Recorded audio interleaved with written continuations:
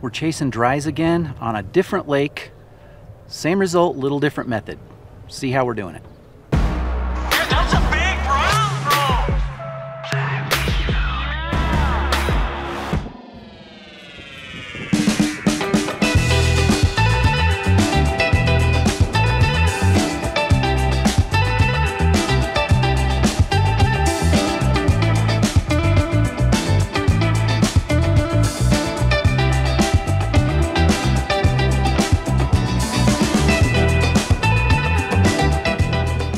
Lance Egan. We are tracking down some fish. He has to stand on that chair get a little higher. He's no Cheech. Gotta get the Cheech eye view. I was expecting a jab from you on that one. Here comes the Cheech eye view. Well, if I get this tall, then I'm like Cheech, but the boat sits a little higher, even though I'm standing up like this. It doesn't sink down as much. All right, I see some risers. Oh, there was one. Let's leave that fish. So we got a dry fly and a dropper, which is a chironomid dropper and the dry fly. The trusted Bionic. Guess what? The Bionic. If you haven't picked up the Bionic cutters and you tie flies, they're good. Also, link below if you want to buy them pre-tied. Shameless plug. Shameless. Oh, there he goes. Okay, we're watching for the take.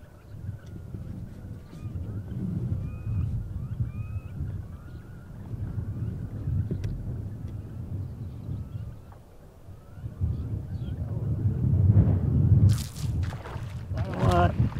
Ate the dry fly? What kind of craziness is that? Oh, he's running. That's a rainbow.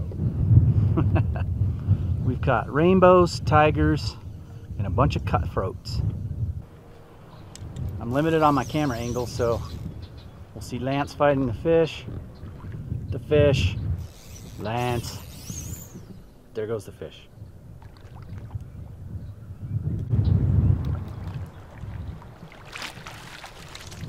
Roped him. Roped him. So one of the things to note here, we got here in the morning, did see some fish working surface film, not taking dries right off the surface, but we tied on the dries and really got into fish quite right off the bat. And it's kind of been that way all day. Had a good time. Dry flies and droppers. I've caught some on damsel droppers. Lance has been using the unweighted chironomid. And we're fishing kind of shallow water. Very shallow. Which a lot of times you may not know, I mean, you may not even see fish rising. But if they're in there, they got to eat. And sometimes they'll eat on the surface. So don't be afraid to try it. Like Lance here, he steps back up on the captain's chair. See that fish that's chomping out there? Well, I'll take your word for it. Let's go see. Oh yeah, there's a fish eating. Way up. There's one closer. Let's see if he'll come eat. Here he comes, right for it. He's eating. Trying to do it. Boom! Dry fly. Dry fly eater, huh? You know, this ain't too bad. If you guys live near a lake that has trout in it, go throw dry flies at them.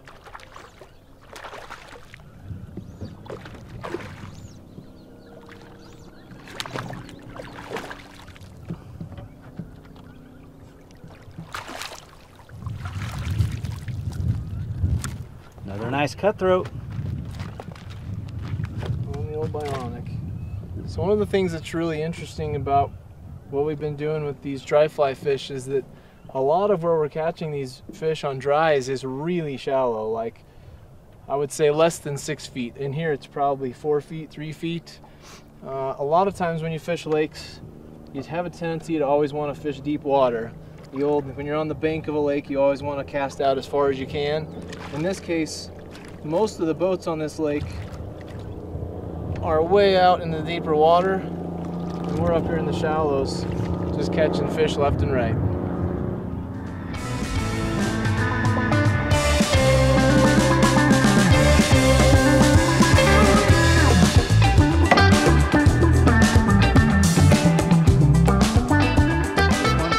dropper. Dropper eater. It's a good reason to have the dropper on. We're still pretty shallow. Really shallow, like 2 feet. 2 feet of water. Yeah. Starting to find out what Cheech feels like when he's in the boat, except he's not used to this fish on feeling. Nice old rainbow. They're eating chironomids for the most part.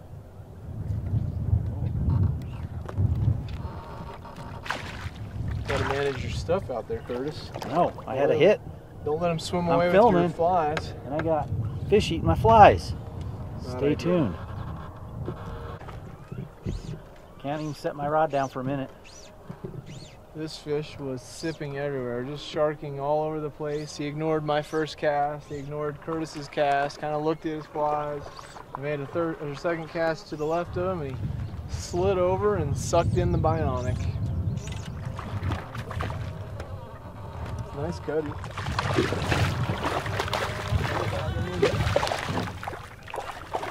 Really pretty green color. Yeah. So light you can Yeah, you can see him a mile away. That's a decent sized chunker. long, There he goes. long.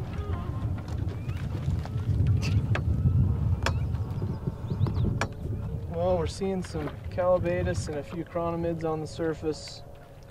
I assume that's what they're eating, But they don't mind eating the ant once in a while. but they are opportunistic. They're only trout after all. Nice. That one ate the bionic.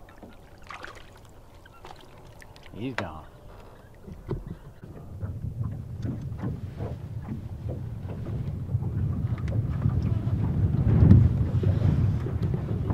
Curtis Fry here. Switched over my damsel to a midge pupa. Had 2 hits right off the bat. It's a rainbow fish. Rainbow trout, he says. Rainbow trout. Get his head up.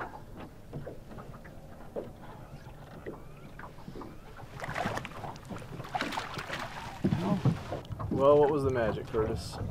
Just that midge pupa. Dropper still from the bionic. Beautiful rainbow. Oh, nice catch. Take 2.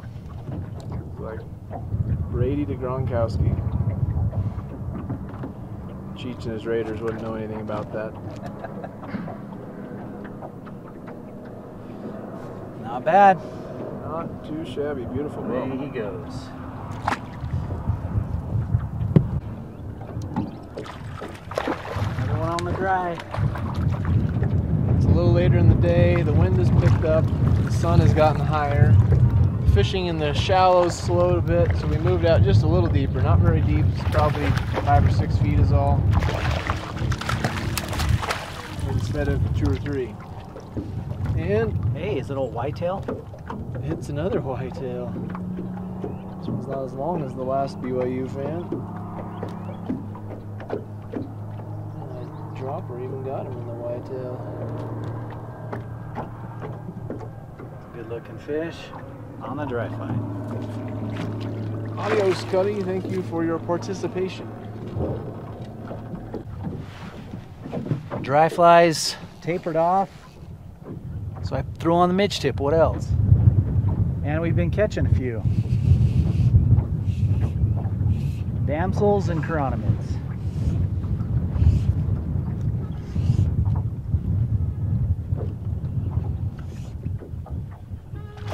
This one took a damsel booby.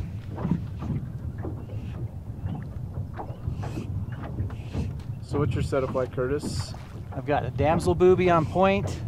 In the middle I've got an unweighted damsel with the same stuff as the balanced damsel material, and then a chironomid up top. So 3 flies, midge tip line. Ah, he's a little chunker.